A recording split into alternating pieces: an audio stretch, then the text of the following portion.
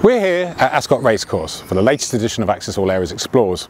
Horse racing has been staged here since 1711, when it was introduced under the jurisdiction of Queen Anne. It's become synonymous with Royal Ascot, of course, but this beautiful historic venue has so much more to offer than equestrian endeavours.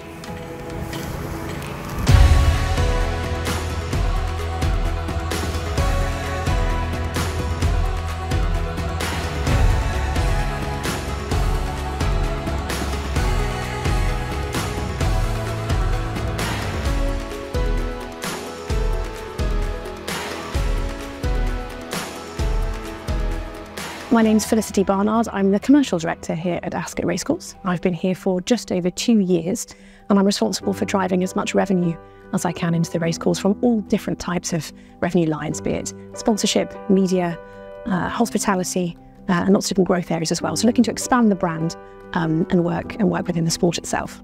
I'm Rob Padden. I'm Head of Sales at Ascot Racecourse. My areas of responsibility are including fine dining, ticketing, and our events at Ascot Business, which we're going to talk about today. I'm Paul Pice Oakwell, and I'm the General Manager for 1711 by Ascot. 1711 is an important number for us. It's the year the racecourse was founded by Queen Anne. And that's the name we've used in our joint venture, which is between Sodexo, Live and Ascot Racecourse.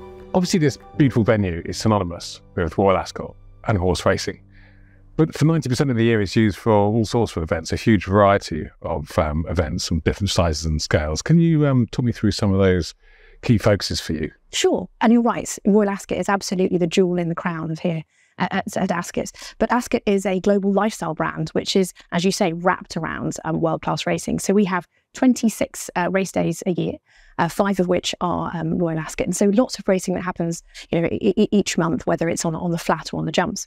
But thereafter, you're right, we are a multi-hundred-acre site where we have lots of things going on, be it conferences, weddings, meetings, but also we open ourselves up to the community, which is really important. So we really are at the heart of the Ascot community and have people enjoying the site through the heath, walking their dogs with their children every day, which is very important to us as well.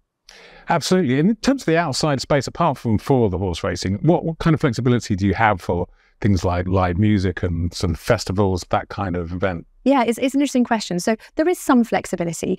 In the statute that we have here as a business, we are all about racing. So everything we do is for the good of racing. So we need to make sure that we protect that because it's absolutely at our core. But saying that, we do work with a lot of commercial partners and community partners to really open the space up to people within the community and beyond. So we have had concerts here. We often have music outside of racing, at the end of racing, to encourage more and a more diverse amount of people to come. So yes, we do have lots of different things that happen each year. Yeah, so one that springs to mind immediately for me is the ERP Award. So that is a more sort of traditional awards style event in the tech sector. But also brings out a sort of festival vibe that sort of comes onto a lot of our big spaces that we have here. So, and it's also in partnership with the NHS. So it's a real sort of mix of industries coming together, which obviously has that awards piece to it, but also just as incredible festival vibe that our site can deliver because it is so vast. So whether it's temporary structures, whether it's bringing in carousels and Ferris wheels to team building pop-up events, we really have, because we have the space and we have the flexibility to deliver that. So that's an event that springs to mind that sort of ticks so many boxes when it comes to events that we have here.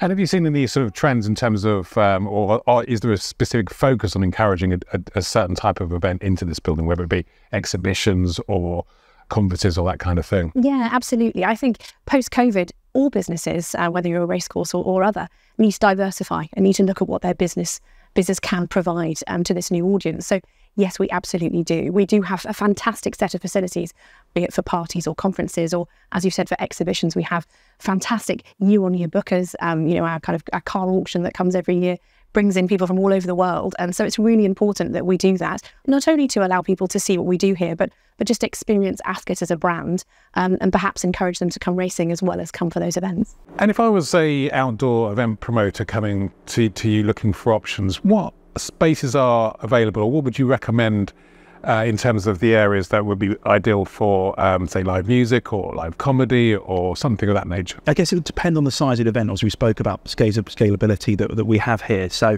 there's plenty of lawn spaces. If it's something that offers significant, thousands of people, pavilion can have 1,000 people if it has to be inside.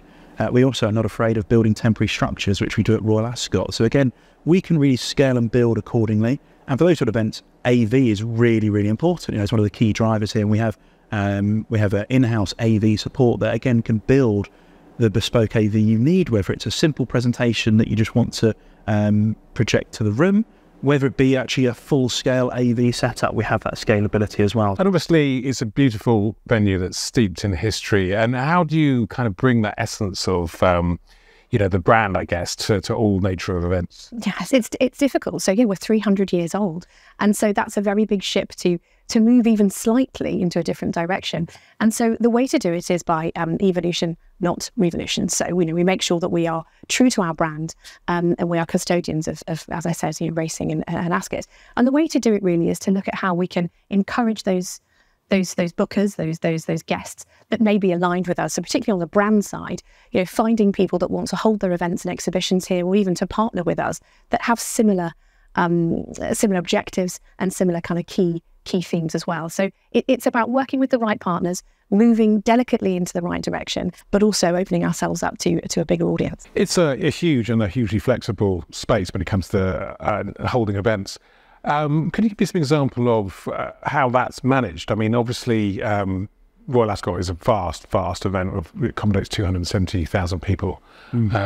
So how vast is the operation? I mean, how big is the team? This box is a good example of the flexibility and the diversity of what we do here at Ascot. We're in the Moat and Chandon box, one of our sponsors at Ascot, and we have many sponsors, so they're one key stakeholder we need to look after. But all our guests are equally important to us, whether they're in the Windsor enclosure on an entry ticket, just bringing their own picnic, even including the Royal Box. We have to make sure they're all looked after and have those memorable experiences. And it's me and my team's responsibility to do that. At Royal Ascot this year, we had over 340 chefs on site daily, and they were prepping for a week before we actually got to the main event, making bespoke desserts, starters, and preparing all the vegetables. I think we had 30,000 carrots that needed to be peeled and prepared, believe it or believe it not. And then all of that, it takes a lot of people. And totally, I had around 3,600 staff at Royal Ascot per day. Absolutely. And obviously, everyone's eye in the event industry is quite rightly on being as sustainable and environmentally efficient as possible. When it comes to your food offering, I understand that you work very closely with the local farm. So, yes, Tom Morphew. We work with him at Full Circle Farms. And that's a great story for us. And we love working with Tom, and he's very passionate in what he does. And what he does, he provides us fresh fruit and vegetables throughout the year, very seasonal fresh fruit and vegetables. And we use that in a couple of our restaurants. And for us, that's a great story to share with our guests, that we are growing stuff direct rather than importing it from around the world. So we have 26 race days, but every day, each race day is different, but each other day is different. And working with our conference and events business and those inquiries that come in, and everyone wanting to have something different. It's not just handing out the same menu pack, but rather bespoking it and then having that chance to show off what we do here. We've reached the end of our time here at Ascot Racecourse, a surprisingly versatile facility that actually stretches over 1 mile and is home to 300 individual event venues.